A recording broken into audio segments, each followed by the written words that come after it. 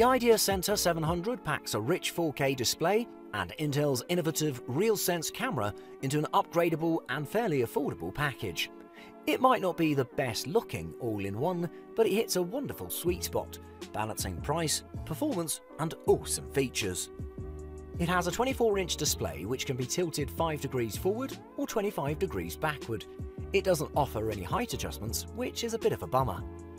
The front of the computer boasts an edge-to-edge glass screen, but it also has a fairly wide bezel, which is roughly 1 inch on the sides and just over 1 inch on the top and bottom. It has a generous port selection, meaning you'll find 2 USB 2.0 ports, a USB 3.0 input, an Ethernet jack, and both HDMI in and HDMI out connections in the back, and an SD card slot and a headphone mic jack in an easy-to-reach enclave on the left edge. Unlike HP's NV34, the Ideacentre 700 has a 4K touch display which is detailed enough for work and vibrant enough for when you want to kick back and enjoy a movie.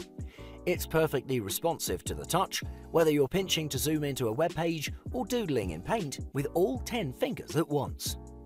It has a pair of JBL speakers which surprised me with how good they sounded, especially how loud the maximum volume went. This is a huge deal for people like me that hate wearing headphones all the time.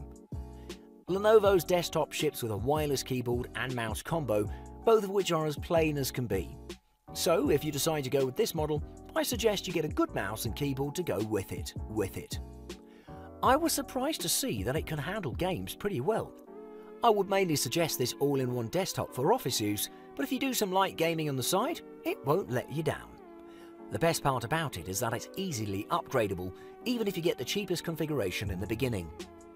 Overall, if you're looking for an all-in-one computer system that performs well and handles most tasks with ease, as well as one that has the ability to be easily upgraded, you should definitely take a look at the Lenovo Ideacentre AIO 700 and the various configurations it has to offer.